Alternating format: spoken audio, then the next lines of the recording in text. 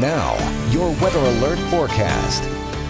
I'm 3 News Now weather alert meteorologist Audra with this weather update here on the web. Thanks for joining me at 3newsnow.com. Sunday is going to be a drier day for us compared to the almost 2 inches of snow that we received, at least officially measured out at Epley. Temperatures are going to warm back up, though, above freezing, so that means we're going to do some more melting as we go through Sunday afternoon. Clouds will thin out for a little bit from time to time. Still overall a mostly cloudy day. Those afternoon highs back in the upper 30s and some low 40s for many of us. And then as we go into Sunday night, Monday morning, more clouds roll back in, and with those clouds, we'll see some spotty rain showers.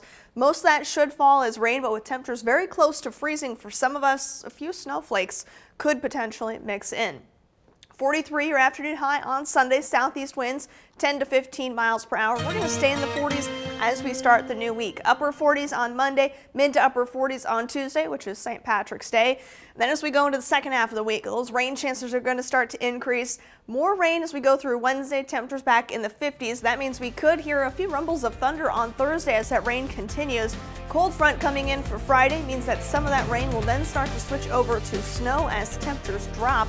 And then by next Saturday, we're looking at highs in the low 40s.